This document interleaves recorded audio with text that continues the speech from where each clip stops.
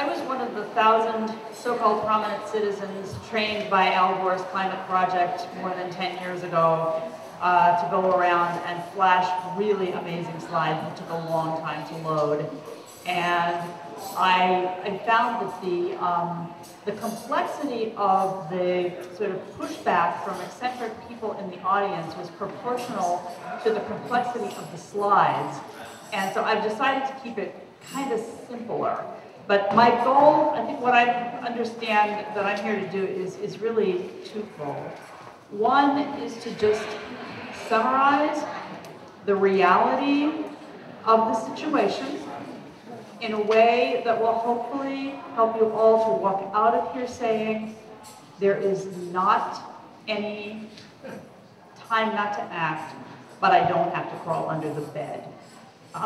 We have a path forward. And second, I want to talk a little bit about communication strategy as well as organizing, because it is not all that easy. As a species, I'm convinced we are not really whiz-bang at pattern recognition. You know, it's like you can see something right in front of you, but like, oh no, that's not happening. And so we have to help each other see the pattern without getting punched. So I'm going to start doing something that all the experts say not to do. And that is, I'm going to just roll out some facts and get them on the table. All right. And actually, I'm going to do it in the context of a story. So once upon a time, there was a country, there was a pioneering country that liked to think of itself as the greatest, the most special place.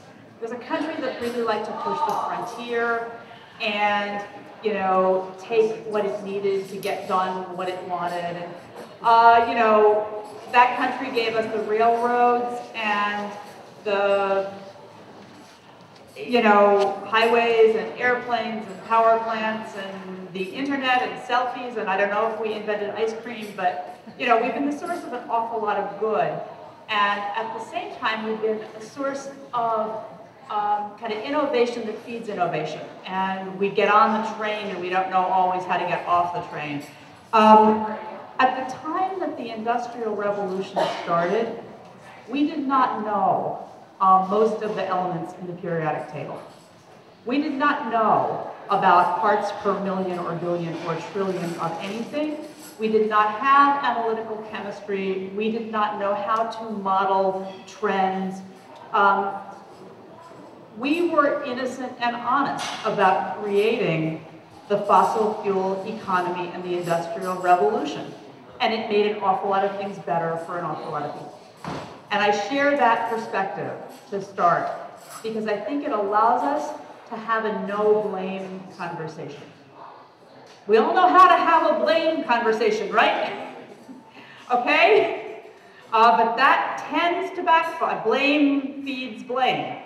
So in case we ever want to have a no-blame conversation, I think there's a way to be there, to stand there.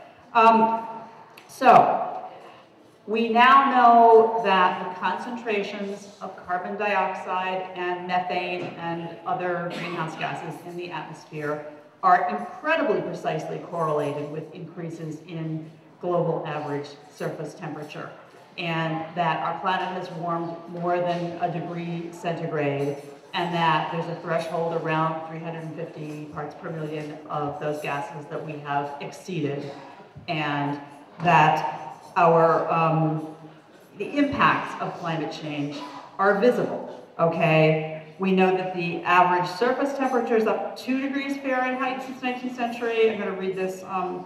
Most of it is in the last 35 years. 16 of the 17 hottest days have been in the last, since 2001. Ocean surface increase, sea level rise was 8 inches all of last century. It's been 16 inches already this century. And Antarctic and Arctic ice sheet mass reduction and record high and low temps and extreme rainfall. Okay. So this is real, and you know, thinking your experience of what makes it real to you. I mean, maybe it's, I walk into a cafe that I've been going for years, and there's a sign on the door that says, use this door, not that one, because of, this door is locked because of high wind. I have a photo that a colleague sent me of a daffodil, patch of daffodils that he took in Brooklyn in February a few years ago. So, you know, whatever it is, it's the facts and then it's the image and the experience, and it's what it's doing to the, you know, the synchrony of nature and the migration of our critters, and, you know, whether we will have maple syrup in 50 years. So it's all of that. The scientific consensus is really robust. I was looking with real relief today at NASA's website, which still has all the stuff on it. Climate science, frequently asked questions, wonderful links. And a 2009 statement by 18 major scientific societies, including American Association for the Advancement of Science, which is the umbrella association. Observations throughout the world make it clear that climate change is occurring.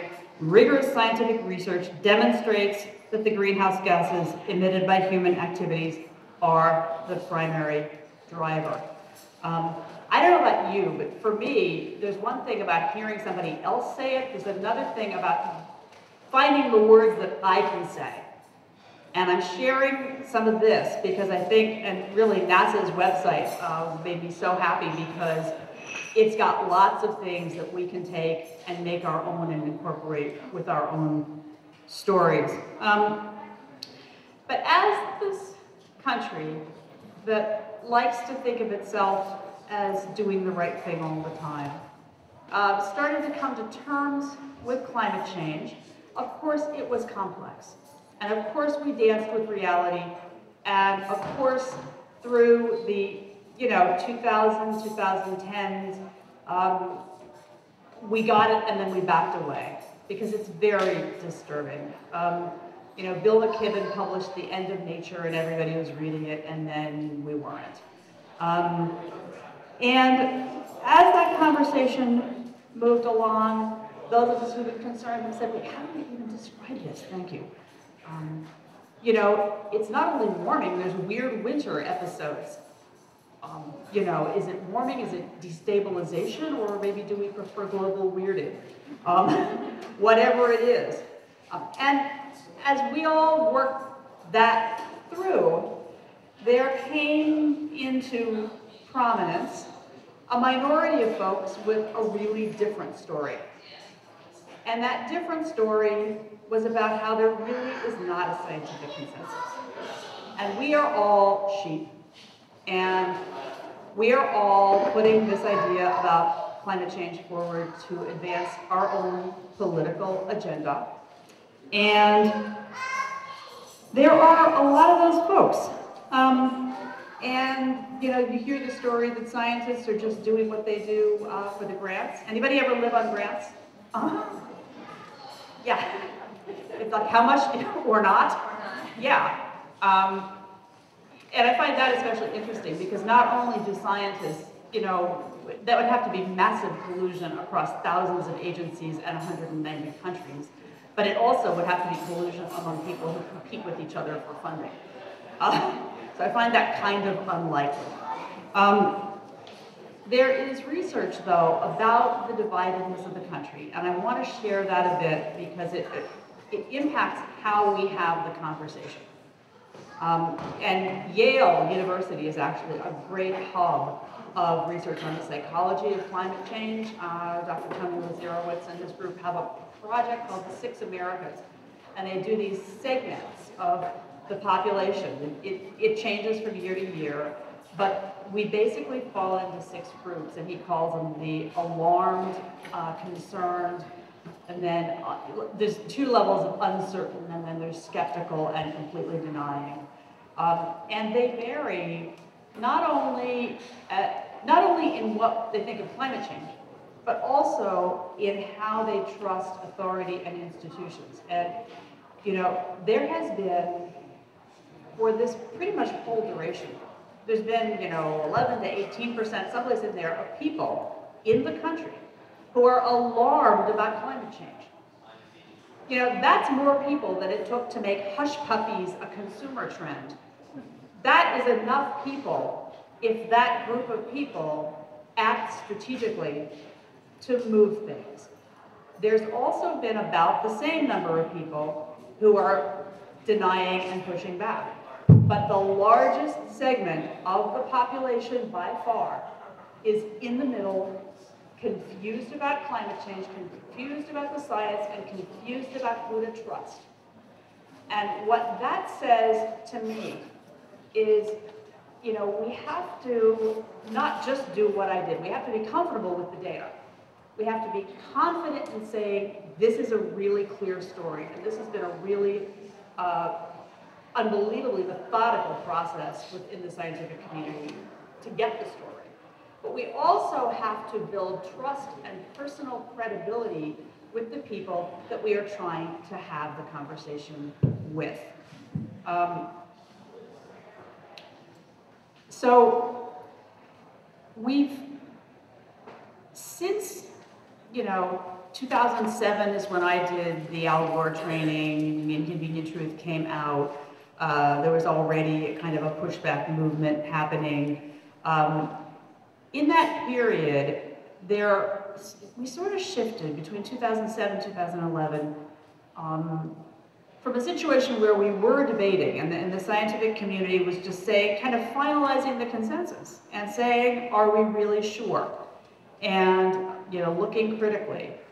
In 2011, there was what I really admire, a project, a Berkeley Earth project, which was funded in part by the Koch family. And they intentionally reached across the political divide for funding and kind of looked at how to, you know, looked at all the doubts and kind of put them away and, you know, confirmed the reality, you know, that human-caused climate change is just, there is no real counter evidence, and all the evidence points to it. At that point, everybody started saying, what does this mean? In the scientific community and in, you know, among citizens and advocates. And the idea of how far are we going, how fast are we going, the notion of a carbon budget came into being. 350.org came fully into life, saying we have to keep greenhouse gases below 350 parts per million, and they're now over 400. And interestingly, Bill McKibben, who I adore, came up with the idea that to do that, we have to really create a separation in the culture. We have to say, and this is a strategic idea that I want you to think about with me, because it's had real implications in how we engage with the issue. A few years ago, McKibben basically came to the conclusion that we have to make the fossil fuel industry rogue. We have to say they are no longer mainstream. The fossil fuel-based economy is no longer mainstream. We're grabbing the arc of history and we're running with it. You remember his Do the Math tour a few years ago was really about looking at the numbers of the concentration of carbon pollutants in the atmosphere and how it cannot get higher. That has created a push that I think helped to get us to Paris before we left Paris. But it also created consequences. And I want to share that ever since the election, I've been having regular social media conversations with groups of folks who voted for Donald Trump and who think that we are all basically ideological sheep and feel sorry for us. And I live in the town of Enfield, and we are a Republican majority town. I'm proud that I got an energy-saving referendum passed, and I got my yard signs from the Republican Party chairperson, and she was very nice to me. But I've got a sense of how those of us who have this concern are perceived by those of us who are honest, decent people across the spectrum. And they look at this idea that the fossil fuel industry, which pumps, puts gas in our cars and keeps our industry going, that's rogue. Who are you? You're the people who were inciting violence in Berkeley a month or so ago. You're the people who condone that artist with the violent Trump image. They see it as all one thing. And I think we have to be very careful that, yes, we need to grab the arc of history and move it away from fossil fuels, but we don't necessarily need to vilify the industry. We don't necessarily need to vilify anybody.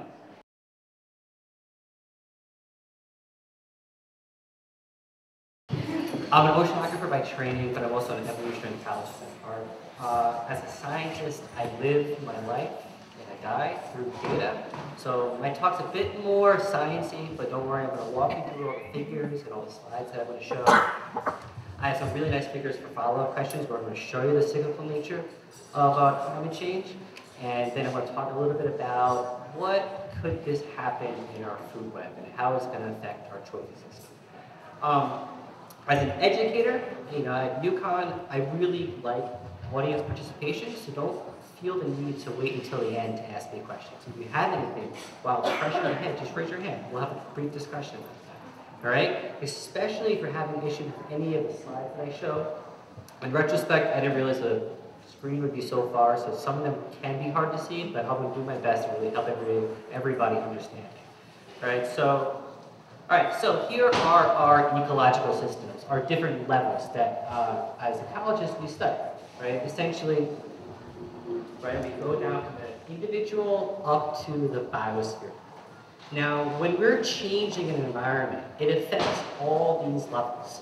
And the issue is, once we change some of those early levels, such as the individual level, which is what a lot of my research looks at, it has these compounding effects up this level of organization in the ecological system. So I'm going to highlight a couple theories and a couple hypotheses that state how it can change these and kind of discuss with you how it has these large scale, these bigger picture issues. So here we have all, as what the previous speaker talked about, these anthropogenic influences or human-induced influences. It's not just how we're changing the climate per se, but we have a lot of also effects on pollution, on runoff, on habitat destruction, right? Habitat destruction is one of the largest reasons why we're seeing disappearances of different species and collapses of ecosystems. What I'm going to focus on today really is what we see in this upper right-hand corner, the aspect of climate change. So, pretty far, the main purpose of this is, yes, the carbon cycle, which dictates a lot of these climate change aspects, is very complex. This is one of the real big stumbling blocks. There's no easy answer, right? I've had conversations with numerous people, with the lay public, my family members, who are saying, well, you know what? Yeah, climate change happens. We're not the biggest contributor to volcanoes, right? And we can see in this picture, it's the same exact one, but now putting numbers on it. So we can actually have data to really show and talk about people. And that, yeah, this complex situation, which is very different than a complicated one, right? A complicated one means that there's many needless and obtuse steps. Complex simply means there's lots of steps, but each one is straightforward and they interact with each other in a very myriad of different ways. So I should have, right up here, for example, volcanoes. Yeah, we produce a ton of CO2 when they erupt, and that does contribute significantly to the CO2 levels in the atmosphere. However, the box right next to it, which is combustion, that's us, that's humans. right? And if you look right next to that, we have respiration. That's us breathing right now. We're emitting CO2 as we breathe. This is a metabolic byproduct. It's somewhat balanced by photosynthesis, right? When how plants actually are making tissue, right, by incorporating CO2 from the atmosphere. So as we can see, it is very complex, but there's demonstrable evidence showing that we are changing it, right? So up here, these are the greenhouse gases. All right, I'm just going to briefly look through it. If we take in a breath of air right now, the majority of it is nitrogen, right? The vast majority, we can see 78%, almost 80%. Only 21% of the air is actually oxygen. That's why if you're in the hospital and you have a respiratory illness, they'll give you an oxygen mask, which inflates the concentration of oxygen that you're getting into your lungs, which makes it easier for your body to get O2. Only a very, very, very, very tiny portion of the air that we see actually contributes to what I want to talk about, this greenhouse effect or the warming effect on this Earth. And that poses another additional constraint, right? It's how can something that takes up such little percentage of our atmosphere have such a huge effect, right? People say carbon dioxide is only 0.03%, right? If we're increasing it by 10%, it's still 0.0003% increase, right? And the key is it goes back to that complexity, right? It's not proportional to how much it is, it's proportional to how it behaves in the atmosphere. So that greenhouse effect that I was just talking about, right? The reason why pumping CO2 in the atmosphere causes this increase in temperatures, right? Is it's based on the everyday greenhouse. We have solar radiation coming from the sun. It passes through those glass panes, right? The plants inside of it absorb it and then they re-emit it as a different type of energy, infrared energy, right? And that infrared energy can't pass back through those glass panes and instead gets trapped inside the greenhouse. And that's why we get the elevated temperatures in the greenhouse relative to outside. Now the Earth's atmosphere does the same exact thing, right? We're getting all of our energy. At the very basic, all of the energy that comes from the Earth is due to the sun, right? That energy is coming in as solar radiation. About a third of it is being bounced off by the upper atmosphere. What comes back in, a portion of it is going to be reflected off of the surface of the Earth. And there's a great demonstration, right, about the albedo of the Earth. Depending on the color, depends on how much is going to be reflected back, right? And then when it hits that atmosphere again, it's going to act just like the panes of that greenhouse. Some of it may pass through. But the thicker that pane is, the more greenhouse gas that you have, the more that gets reflected back towards the Earth, right? So the more CO2, the more greenhouse gases that we put into it, the greater the greenhouse effect, is what we say, right? The more heat that's trapped inside the Earth, and that's what causes temperatures to rise in certain places, all right? So, let's just kind of that's the last part that we should focus on. So now we had a really great question about, all right, CO2 is cyclical. I want to kind of show you that it all depends on scale. And that a lot of the times when people argue that there's these different scales, these different cyclical patterns, you have to really be careful and skeptical.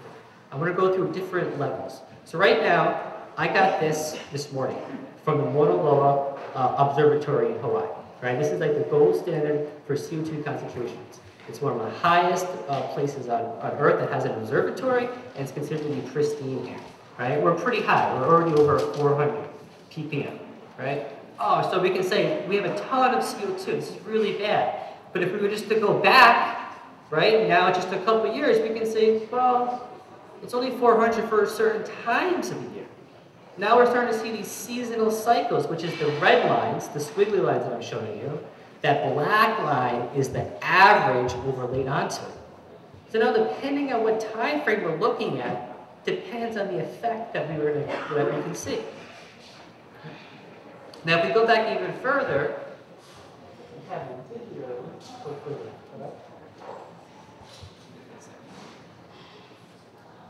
If If we go back in further, we can see this variation occur. And I think this is really important because, again, when deniers want to cite that it's cyclical, that it's not as high, that a couple of years ago it was lower, all those by themselves may be an accurate statement, but it's a misrepresentation of the trend that we're really looking at. And I think that's really the key. Right? We can see just how this line bobs up and down. Is that, we have 4 seasons in most portions of the earth. That's going to affect productivity from plants. Plants aren't sucking up any CO2 in the middle of winter in the Northeast. Right? They're not photosynthesizing. However, animals are still breathing, so we're still producing CO2 from respiration. Right? So we have to really look at these long-term trends. So if we go back to the 1960s, now we're moving out even further. We can see clearly that even if we take into account those seasonal trends within each year, which takes into account the daily trends, right, that we're seeing, we notice with the monolay observations, we're still staying high. Now, if we zoom out even further to address the question that we had just before, right, this is going back 400,000 years. Yeah, right? These types of cycles definitely have been observed, right? We can tell those looking at historical data through isotope analyses of different rock beds, right, of the different permafrost. But herein lies one of the really key points that I want to highlight. Yes, this has occurred, but never at this rate, right? And anytime someone tells you climate change is cyclical, you can, without a doubt, tell them it has never occurred this fast, right? And as an ecologist, that's what really concerns me and interests me, is that, yeah, evolution occurred really quickly for some organisms, right? So we're changing the environment faster than these species may have genetic capacities to keep up with. And that's why we're seeing all these negative repercussions that are going on right now. So if we kind of now look at this, the Intergovernmental Panel on Climate Change, right, which is that gold standard across the globe, which includes all leading scientists from all the different leading research institutes. Here we're having a bunch of different scenarios. If you see the black line in the bottom, trying to do this without looking at the screen, I apologize, right? The black line at the bottom of that screen is actually observations, the data I just showed you from before, right? On the top are different projections, meaning best case scenario, we don't move past 2000 level, right? That's never gonna happen. It's already impossible, right? Versus worst case scenario is that kind of magenta line on top. Those are the corresponding. Now, with that corresponding amount of combustion, let's look at the corresponding amount of CO2 in the atmosphere, right? So this is pretty big. So sure, if we were trying to stabilize it, it might only increase slightly. But more than likely, we're still going to see huge increases in CO2, right? So now, let's move back to what we talked about with the greenhouse gas effect. We have lots of CO2. How is that going to affect our temperature, right? So here, the yellow line represents if we were to maintain the CO2 output, right, prediction from the year 2000, the temperature would only increase slightly. Whereas more realistically, we're seeing these large increases, right? And when I say large, I'm only talking about 1 to 3 degrees Celsius. Most people don't consider that large. But as I'll demonstrate today, it's actually a pretty big deal to organisms living in the environment, right? And so those increases kind of brings up to the basic question that I want to talk about here is why is temperature so important to organisms, right? So I want to bring up a little figure real fast, right? The whole basis is, this is a nutshell of how populations deal with temperature. There's 2 main takeaways. There's one temperature we do best at.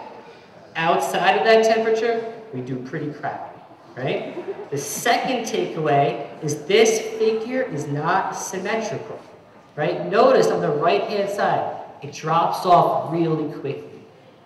Why is that? Well, as we increase the temperature, right, metabolism starts to rev up, we go a little faster, things get better, we hit that sweet spot where This is the perfect place where enzymes are working as efficiently as possible, our metabolism can't be any more fine-tuned. That's the temperature of peak performance, or maximum performance. But now, anybody who makes breakfast in the morning, when you crack an egg, right, and you cook it, what happens to those whites? They go from that clear, transparent to white. That's what we call them, egg whites. Is there any way to go from egg whites back to the transparent? No. Why? Because we've increased the temperature and we've broken the proteins, right? And we can't put those proteins back together. The enzyme in our bodies are proteins. So once we get to that temperature where we're denaturing or breaking those enzymes, it's game over. So the slight increase past our peak performance can have huge effects, right? Because we're frying that egg, right? We can't put them back together. And that's the issue. This is really what I just had a conversation with a student about this before the semester ended. They said, you know, what's 1 degree Celsius? It gets to be 60 degrees differences in New England. And these are really valid concerns. But from a mean average and from a population average, 1 to 2 degrees is a huge deal, right? It can put you over the edge, right? If you're already living where you're at your peak performance, even past it, where it's a little bit too hot for you, and then it goes 1 degree warmer, there's no point in living there anymore because you can't make a living, right?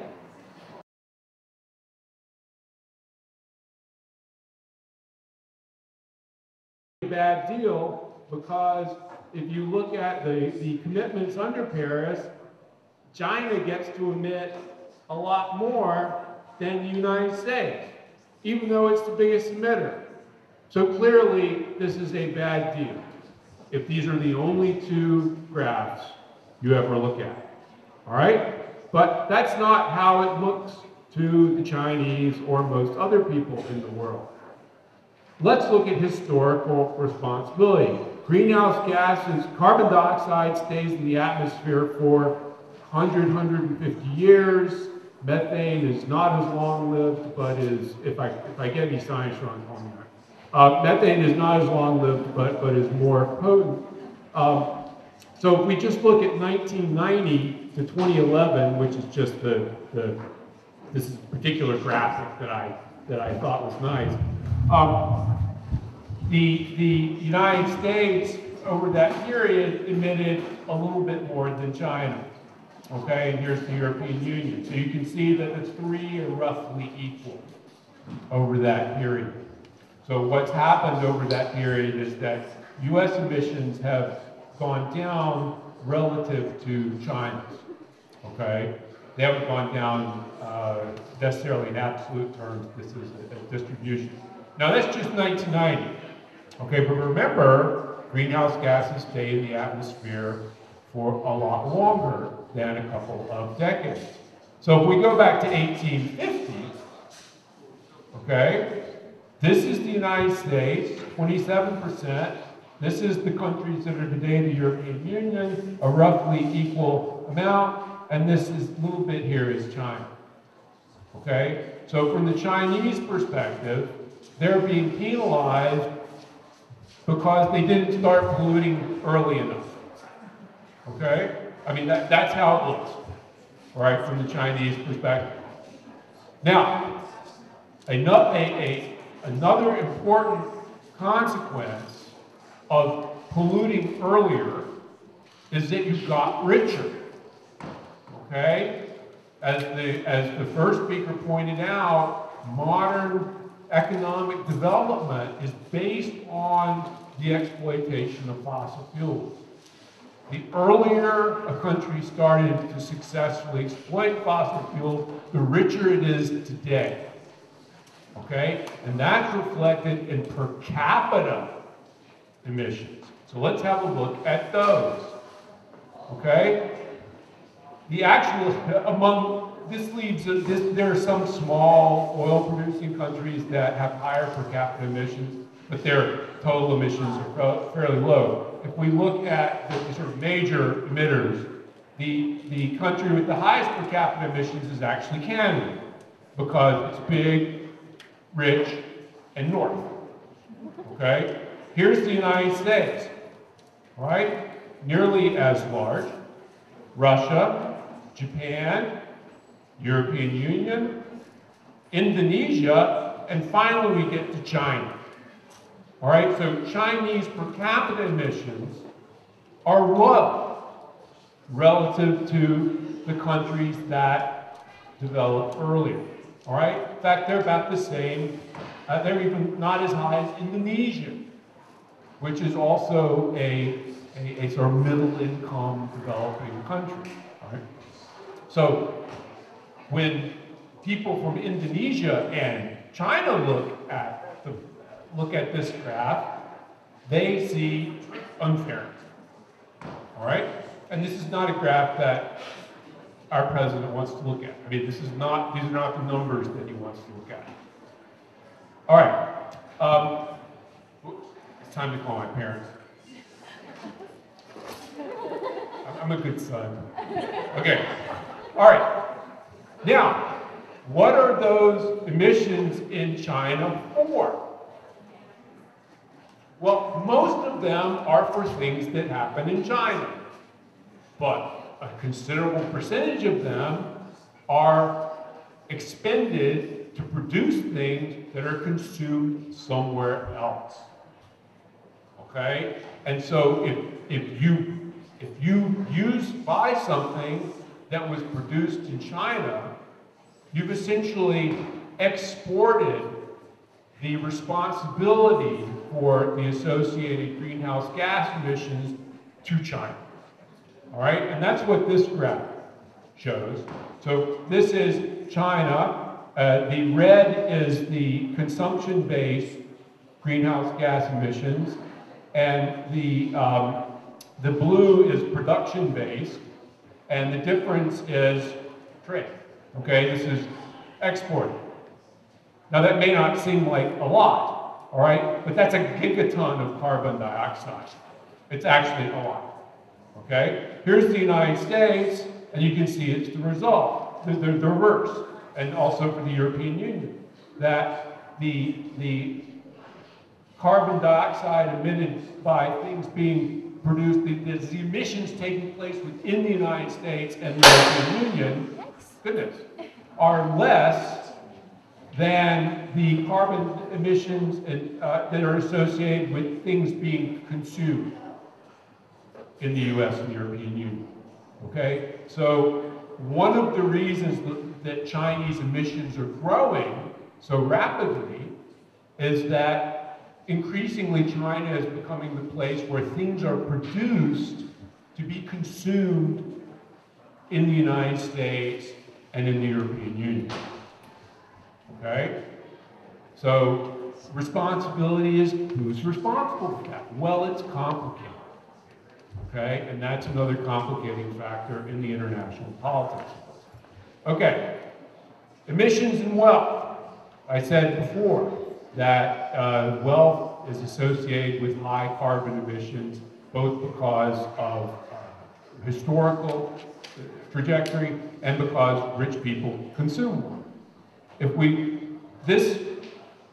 this shape represents carbon dioxide emissions. All the world's carbon dioxide emissions are in that shape, that champagne glass with no base. These are tenths of the world's population divided by wealth. Okay? And what you see is that 40% of the world's carbon dioxide emissions are the result of consumption by the richest 10% of people.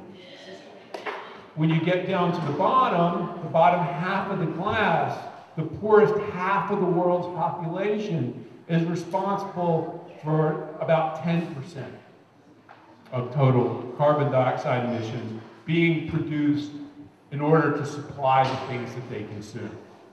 Okay? So very unequal distribution of responsibility if we look at individuals. And most of these individuals live in more affluent countries. Okay? They're disproportionately located in the more affluent countries.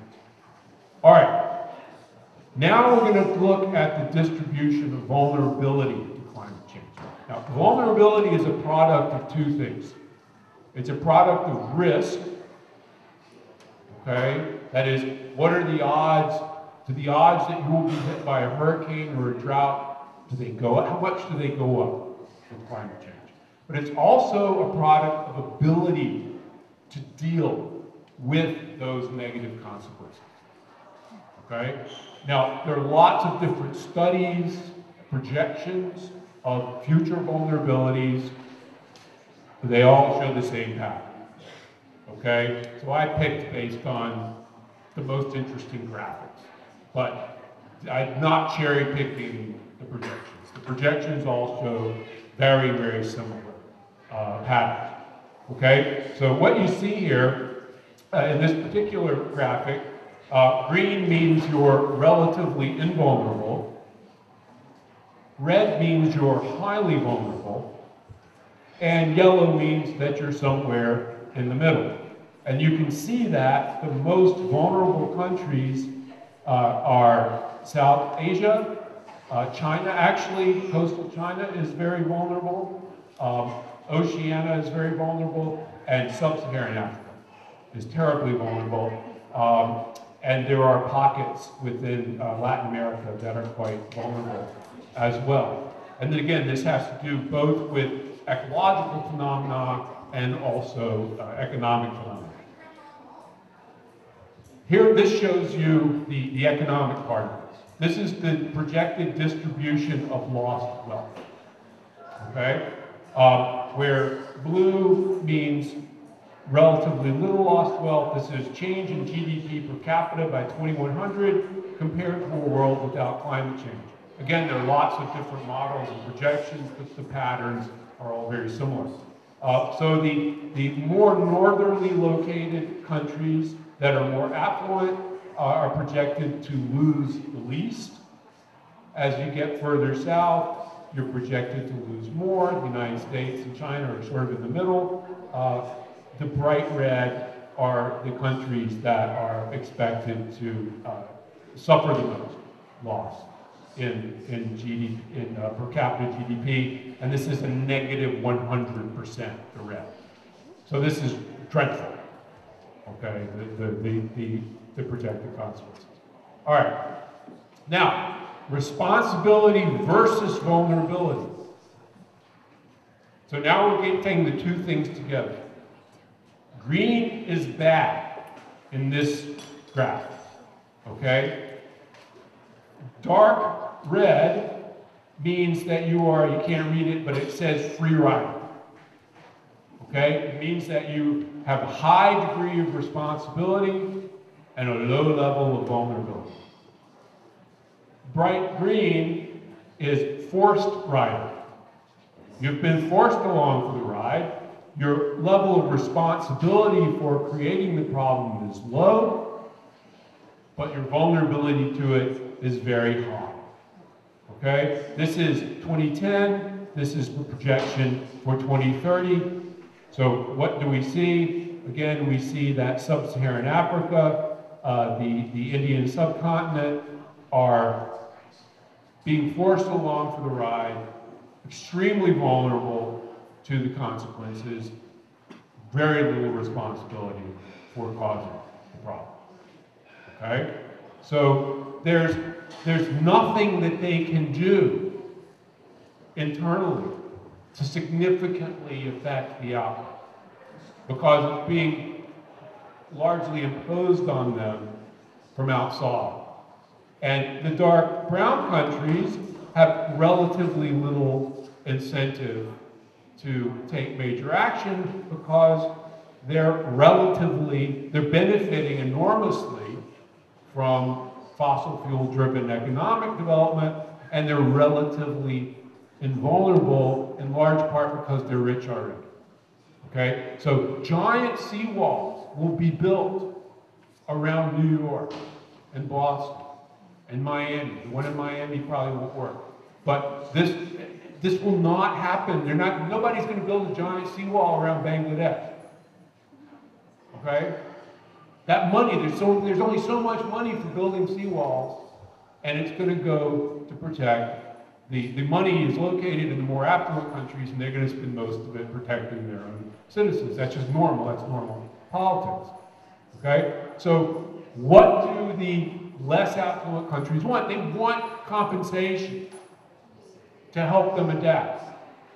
Okay? And they want it from the countries who caused the problem and who got rich in the process. Okay? So remember, responsibility and affluence tend to go together, just as vulnerability and poverty do. This is what's called the international financing gap. It's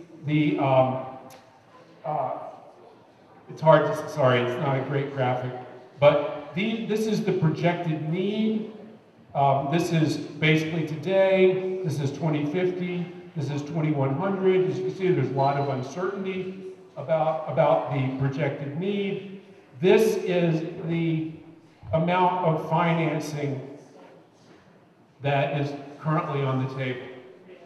Okay? That green fund that President Trump denounced in his speech on Tuesday is part of this little amount here. Okay? This larger one is if all our exorbitant promises about how much we're going to provide actually materialize. You can see it's pitiful in comparison to the scale of the costs that face the most vulnerable countries. Okay, and again, as I said before, adding to this, or even producing this money, is going to have to compete with the enormous costs of adaptation in the rich countries. Okay? Building a giant seawall around New York City is going to be very expensive, especially if we actually want it to work. Okay? And that means that money doesn't go to India.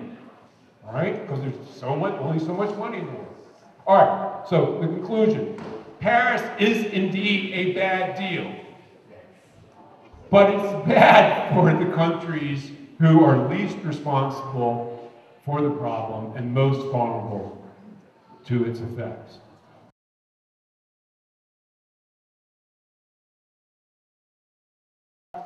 So this has been a wonderful background that we've all just heard on international climate change. And that was incredibly detailed, and I learned a lot. I'm sure you all did. My talk is totally state-based. So this is switching from concerns about climate change and what we can do in the world to just strictly local, okay? And just to review what we've already heard, the primary causes of global warming is human activity, most primarily the burning of fossil fuels, generating electricity, and operating our homes and our businesses. Power generation is electrical production is the leading cause of air pollution and the single largest cause of U.S. global warming emissions. In Connecticut, it's important to remember that we actually produce more of our global warming emissions from driving our cars and our SUVs than we do from producing electricity. But I am the lead volunteer of the Beyond Gas campaign. So that's what I'm here to talk about to you today. What is the natural gas expansion of Connecticut? Has anybody heard about the natural gas expansion of Connecticut? Good, good. Okay, so for some people it might actually be some new information. For a lot of you, this is not really new. Some important questions. What is natural gas? So natural gas is a marketing term, and natural gas is methane, which is obviously a non-renewable fossil fuel. It's produced primarily via fracking or hydraulic fracturing, which is a horrifically environmentally toxic process. Why are these pipeline expansions occurring? It's being driven by industry and by government. Do we need them? No. Where are the expansions happening? Some we know, some we don't. How are pipelines going to affect our economy, our environment, and our health? Negatively. And how can I support renewable energy in Connecticut? So let's see if my talk can answer these questions. Where are pipeline expansions happening in Connecticut? So there's two different ways that they're expanding the use and the transport of methane or fracked natural gas in the state of Connecticut. So one of those ways is with the interstate pipeline expansion. So Connecticut has already 3 gas pipelines that have been in the state for about 3 years. But 2 of those pipeline companies, Kinder Morgan and Enbridge, formerly Spectra or Algonquin, These two pipeline owners want to expand the interstate pipelines that go through our state.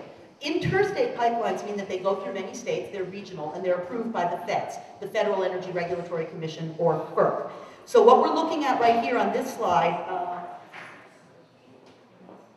Algonquin, the big long line, that's the Algonquin, that's the Kinder Morgan. Both of those lines are being expanded right now, actually.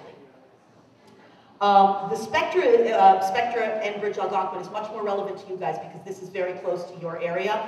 As you can see, it cuts from Danbury all the way to Putnam, and there are laterals. Those are the red lines.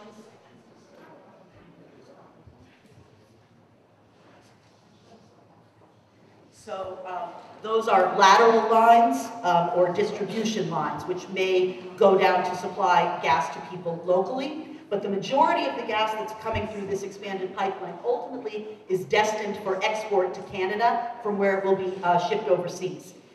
Right, shocking and horrifying, but real, and we know this is true because some of these energy companies have already applied to the United States Department of Energy, they've already been approved, to be able to export fracked methane. So you do have to have, that's right, thank you. So these plans are not theoretical, they definitely are planning to export the gas from the Enbridge line. The Kinder Morgan pipeline story is slightly different, and this relates to the other way that natural gas use and transport is being expanded in Connecticut, and that's the intrastate pipeline expansion. So the interstate one, like I said, it's regional and gets approved by the feds. When they expand pipeline in Connecticut, it's only approved by DEEP or Connecticut Siting Council, depending on what kind of infrastructure you're talking about. And the other huge, massive difference between the interstate methane expansions and the intrastate methane expansions is that you can't find out where the interstate ones are happening. And that's especially shocking. So what happened was the Department of Energy and Environmental Protection of the state of Connecticut last year was taken to court by the oil trade industry because they're angry at the way that methane is being benefited by our state government. And they said to the state Supreme Court, the case went all the way to the Supreme Court, DEEP should not be permitted to approve gas pipeline expansion within the state and all the pipeline and all the infrastructure that accompanies that without doing any public notification of any kind, without taking any public comments, and without doing any environmental impact statements. That should not be allowed.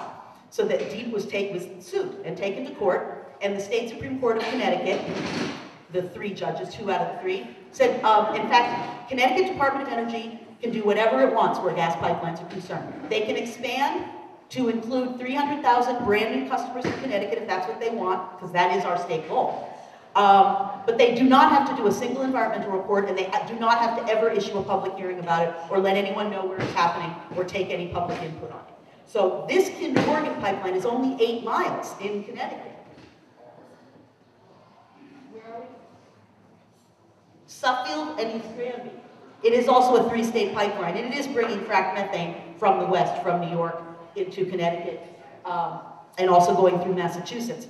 The only 2 customers for the methane coming from this pipeline are Eversource and UI Iberdrola. Who are Eversource and UI Iberdrola? In addition to our electricity distributors for the state, the only 2, can we say monopoly, they are also our only 2 gas distributors in the state. People are saying, no, wait, I've heard of Yankee Gas, I've heard of Southern Connecticut Gas, or other gas companies. Who owns every single one of them? Yankee, Eversource owns Yankee, UI Iberdrola owns Connecticut Natural Gas and Southern Connecticut Gas. So this project, 8 miles of expanded pipeline in Connecticut, only has 2 customers, Eversource and Iberdrola. Where is that gas going to go that Eversource and Iberdrola are purchasing? And they keep saying they need more of it. There is demand. They're saying this project is based on demand. Well, within the state of Connecticut, when we passed our first comprehensive energy strategy in 2013, and various laws came out of that, you may not have even heard of the CES, but trust me, those things that came out of that energy plan are driving the laws for our state. That plan explicitly called for the conversion of 280,000 new customers to methane, mostly from oil, but from any other sources of heat, and to do it with ratepayer subsidies.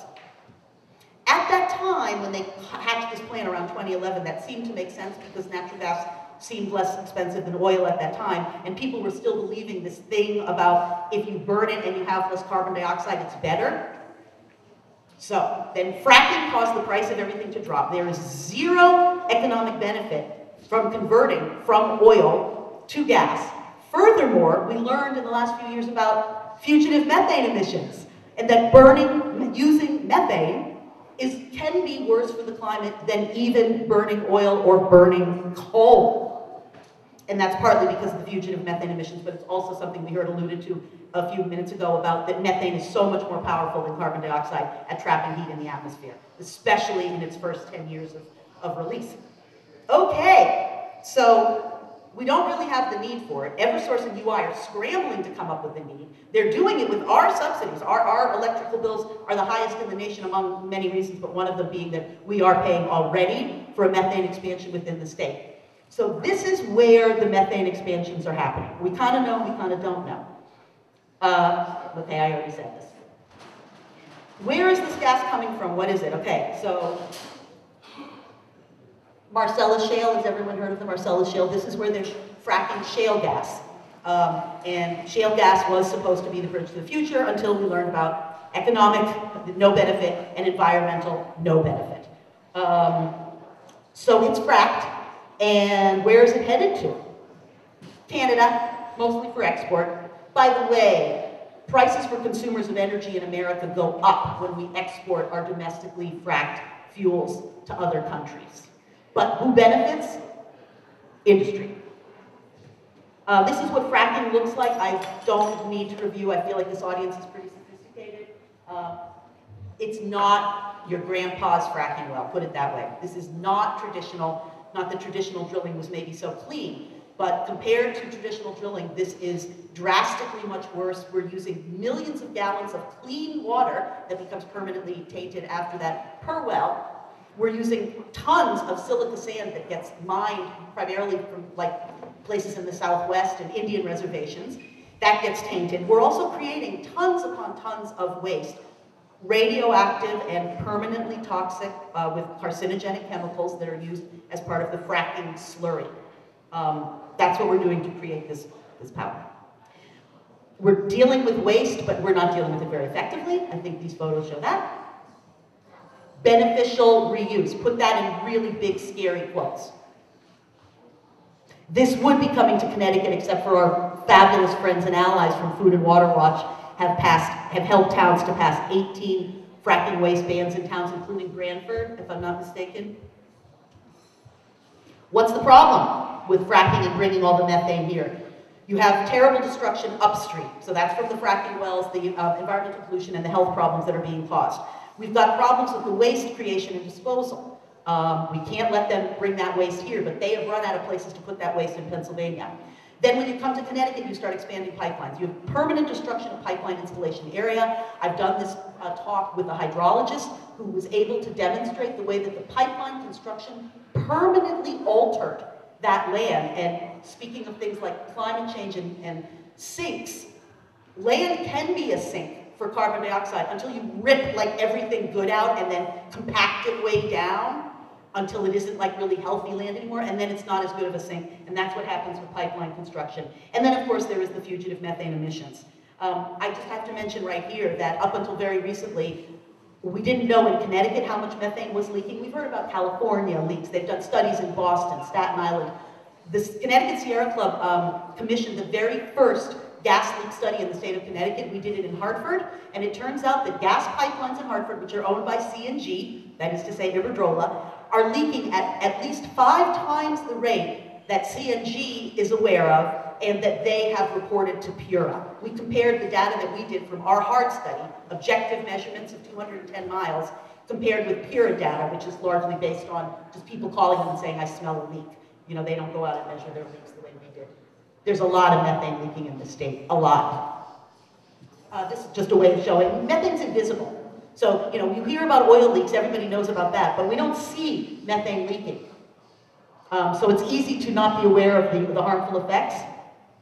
I want to say human health effects are devastating for people who live near methane pipeline, methane infrastructure. So it's not quite as dangerous at pipelines, although we do see some health effects there. But you mostly see health effects from methane, certainly for people who live near fracking wells. I'm not talking about that since we don't frack, and we hopefully will never frack in Connecticut. But you see terrible health impacts for people who live near gas power plants and people who live near gas compressor stations.